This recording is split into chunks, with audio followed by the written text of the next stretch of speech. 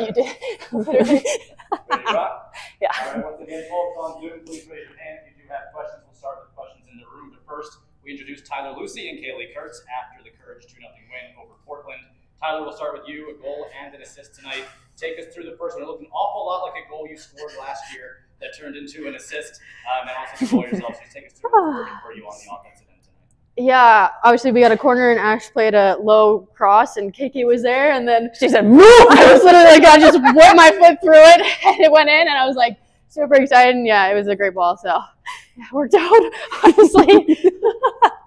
And then the second one for you, the ball you played to Haley again. It looked a little bit like the goal you scored in the side netting last year, the way it came off your foot. I'm not going to ask you if it was a shot or a pass. That's totally up to you if you want to disclose that. But just take us through that, what you saw and how you were able to double over there. Yeah, definitely cut in and then kept cutting in and then it was a shot cross, whatever you want to call it. But Haley headed it in, it went back to the net and we were up 2-0. So that's all that mattered. And then KK, you know it's a tough task facing that front line that Portland brings, and they kept coming at you. It seemed like you had the answer all night long, this entire back line. Just take us through what you saw from the center back, from your entire defense. It would put up a clean sheet against a really good offensive team. Yeah, I mean, they're definitely always a threat. Their speed in behind is always something that we have to be wary of, and it's something that we work on, trying to eliminate that and get as many like toe pokes, heads, whatever we can get on the ball to make sure that that doesn't happen. But I felt like we did that exact job. Was we prevented every single one of the balls from getting in behind. We didn't really make it much of a foot race, except the one that I had a little blunder on. But we, even on that one where Sophia Smith is running, 17 people, we only have 11 on the field, and 17 people are all running back. Like, we are all so dedicated to clean sheets, and it's not just our back line. Like, we have everybody sprinting back on corners, on any kind of transition, so it doesn't matter who you are, you're helping us make with that clean sheet. Finding a way to pull off the clean sheet against Gotham, then doing it again against Portland here. How can you build off of these last two games going forward? Hopefully just keep going. For me, one of my biggest assets is I'm really good at heading a ball, and I get my head in the way. So I'm just going to continue to do that and block as many things as I can. Hopefully I'm going to continue to build and work on different passes and different plays, and hopefully keep my feet a little bit more and not have her going behind and run at my back line and having to sprint back. But, you know, it's lessons learned, and I'll watch the game and I'll cringe like crazy when I'm watching that play, and I learn from it and I move on. We all thought everybody on the field was really, really good tonight. We thought Ryan was exceptional as well. And Tyler, you were kind of playing that flip-flop with her along that right side. How nice is that to have kind of the confidence? Obviously, you played a little bit of outside back today. How nice is it to kind of have that trust in each other? You can combine up the right wing and kind of create that partnership up the side. Yeah, I think we started last year, that really good combination play, and we work well off each other.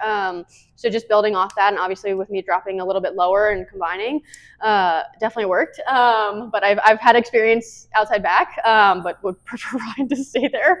But I'll do my job, and obviously I'm going to secure and help defend as much as I can. So it was a really good combination. I know she's going to run and make those runs, and I just got to get her the ball. So yeah. Going up against a former team of yours, does that give you just that little extra bit of energy on the field? It definitely did. Yeah, obviously I had a great 5 years in Portland. Grew a lot as a player and a person, and yeah, playing against them at our home field was definitely a little bit more special. So to get the win, and yeah, it was and a goal and a goal. Yeah, that definitely felt pretty good. So yeah, I'm just happy we won as a team. And then it just you talk about the back line, but also in the midfield, Monaco was just kind of a mistress of mayhem. What were your thoughts, just like having her so tiny and fierce right up the She was dropping into great pockets, so I was able to find her a lot on like through balls, trying to break lines.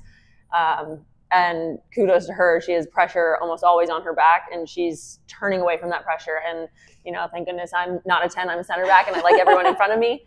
And I just think she's phenomenal. And her and Pinto are battling for that spot and just making it so difficult for each other. But with that competition, they're getting better and better, and fighting for that every single week is so exciting to watch. Like, Pinto had an amazing week of training, and so did Manaka. And so like kudos to Manaka for getting the start tonight. But Pinto is also doing the same things, and she's holding up the ball. She can spin, she can turn. Manaka's doing the same thing, and I don't know how she whittles her way out of pressure, but little magician.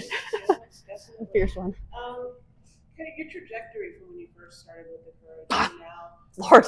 What is your, what's the thing that's just kind of kept you centered as you've grown? Therapy. There we go. Therapy has kept me centered. Yeah, I mean, I've had a lot of ups and downs here. Rode the bench for 4 years, learned a lot from the center backs that were here before, and Abby Urseg and Abby Dahlkemper. Took that, and then I also watched an incredible amount of film, almost too much, and I love watching the men's game, so I try and watch like Ronald Arroyo, Virgil van Dijk, Ruben Diaz, and I try and learn from their mistakes, from their passes, from their vision, and so that just kind of helps keep me centered, is trying to learn from those that are better than me and those that came before me. And then to try my best to keep an open mind with my teammates. And sometimes, you know, like no one wants to hear what you're doing wrong, but whenever I can just get feedback and try and bounce it off of Ryan or Malia and be like, okay, yeah, and take it in stride instead of being like, well, you know, and freaking out about whatever they're saying and how I messed up, just trying to take that in stride.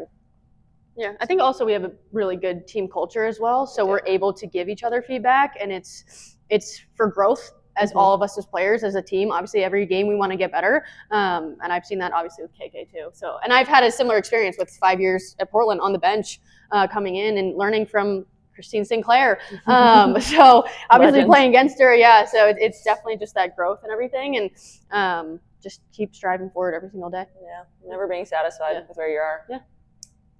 Kyle, so you do a heart emoji with any fans. Is there any fan or family attendance at the game tonight?